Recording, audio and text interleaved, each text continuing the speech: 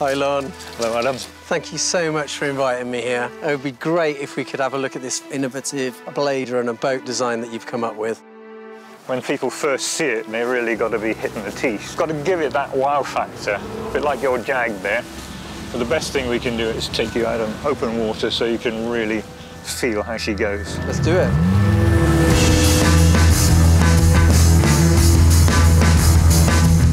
It feels so controllable.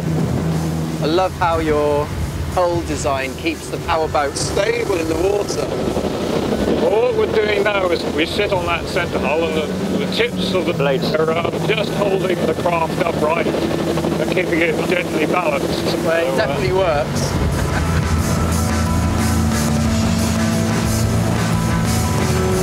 Right, Jeremy, should we put the hammer down a bit?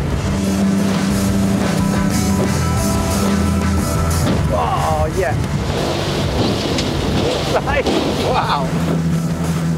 You might get wet in the back, Lorne. He loves it.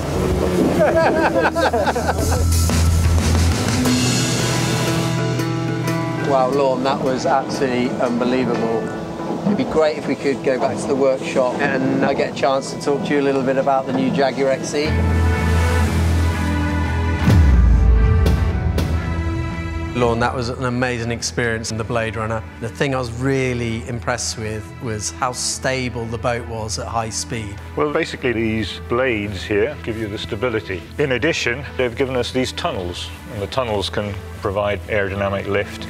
The biggest challenge is getting these proportions correct in their relationship with each other. But you must have had quite a few challenges on this. The main one really, I suppose, was it's a lot more difficult to design a car in aluminium than in steel.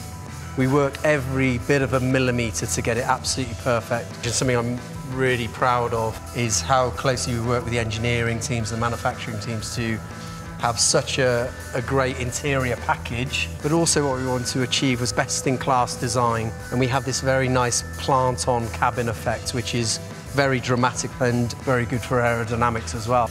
And it's just lovely to see your boat design and the car design together. It has got the same feel, and I think as if you're a designer, you can feel that flow, can't you? You want it to look as if it's going like a rocket.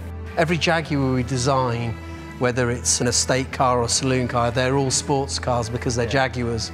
We always try and make the car look like it's moving when it's standing still, like it means business.